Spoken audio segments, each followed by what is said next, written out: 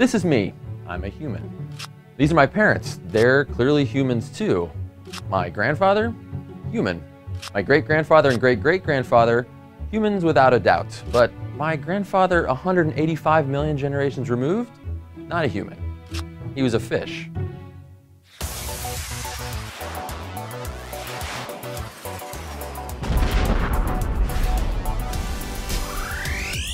So imagine you could take a picture of every ancestor down the line and put them in a big stack.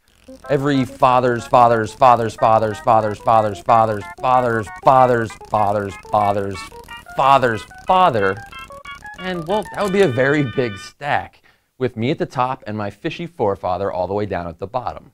Maybe we should lay this stack down on its side. That would be a little safer. As we journey back in this stack, let's pull out a few snapshots from history. 1,000 generations back, we're just a few inches in, and well, we find a human. 10,000 generations ago, just 2 steps further, and well, still human, but not like we'd recognize. 75,000 generations ago, that's 1.5 million years back, not a human. That's Homo erectus. And here we are just a few hundred steps back in our journey, 1.5 million generations ago. Well, this ancestor, well, looks more like today's old world monkeys, but still a primate. 15 million generations ago, and this ancestor looks more like a tree rodent than a monkey. Let's jump all the way back to my 120 millionth great-grandparent. This is 12 kilometers back down the line. This is a decidedly non-human, non-primate, shrew-like mammal, but he's kind of cute. My 165 millionth great-grandparent is not even a mammal. It's a prehistoric lizard that predates even the dinosaurs. They've got their own photo album, their own stack that joins up with ours somewhere around here. In fact, every species has their own stack that branches off somewhere down the line. And here we are 185 million generations ago at our ancestral fish. You see the resemblance? So where along the stack was the first human? There wasn't one. Photo number 4,632, human. Photo number 79,221, well, that's Homo erectus. There's no single point where one became the other. Every photo that we pull from the stack looks pretty much like the photo on either side. Every generation is the same species as its parents and the same species as its children. Homo erectus had Homo erectus parents and Homo erectus kids.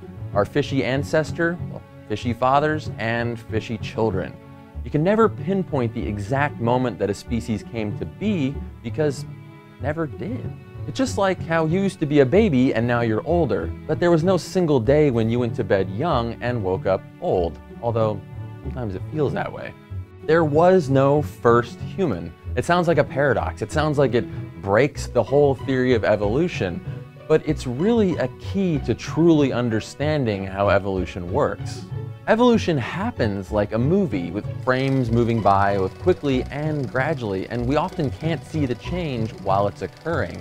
But every time we find a fossil, it's a snapshot back in time, often with thousands of frames missing in between, and we're forced to reconstruct the whole film. Life is what happens in between the snapshots. Instead of a nice, smooth road, this is a journey on stepping stones, and we give each one their own name.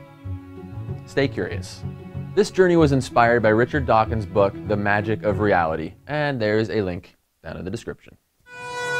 So why on earth would anyone want to run one of those for fun? How are our bodies even able to? Well, I decided to find out, so I ran one. And in the process, I discovered a lot about what I'm made of, in more ways than one.